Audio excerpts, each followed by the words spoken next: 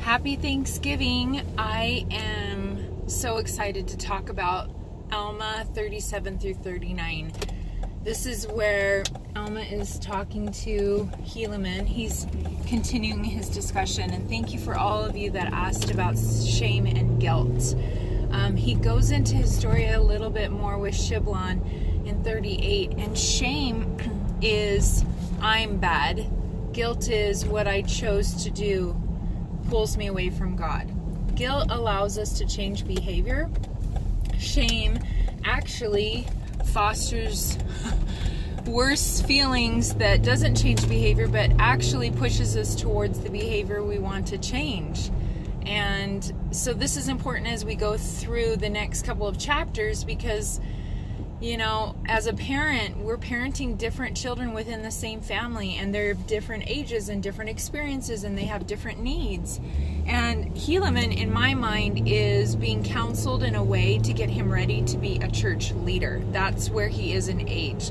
So Alma is talking a lot about the 24 plates, and he's showing evidences of the power of scriptures and how they bring us to Christ and anchor us in Christ, and that the people that were destroyed were the ones that didn't live and use their scriptures. And I think that's important counsel for us, right?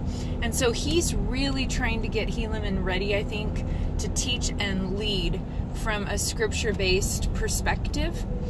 And then we go to the next chapter, chapter 38, Shiblon. This is a very personal chapter for me, and I debated to share this or not. I had an experience when my son, who's almost 21, was about 13. And I was in the temple, and the Lord really did show me this scripture in a way that was his scripture, my son's scripture, this chapter. Sorry, there's sirens going by me right now. And in that process of personal revelation, I was given some counsel to give to my child, and he has known for many years now that Shiblon and he share something in common. And it was interesting to see that some of the counsel given was eventually given in my son's patriarchal blessing. I love this chapter, but he's saying, listen, I'm rejoicing in you, son. You've done amazing things already.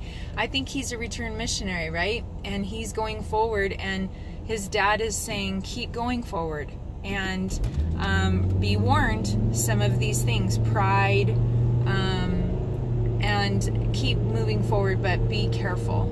And then we go, Corey Anton is the next chapter. My perception of this is a child that chose not to serve a mission, and is not living the law of chastity, and is rebelling. And it's bringing up the story that Alma has about himself, and he's very clear about the behaviors being wrong, and he's sharing how Granton's behavior has affected the people of the Zoramites, and it's causing them to fall away, which is literally the story Alma lived, right? That's exactly what he experienced and what he has repented of. And so he talks of Christ again and really is bold. And it reminds me that each of our kids are different, and the counsel that we give each of them is different. And the way we have to parent them is different. And I wonder how desperate Alma was feeling, because he so wanted to save this son. Happy Thanksgiving. I hope these thoughts help you in some way, and blessings to you.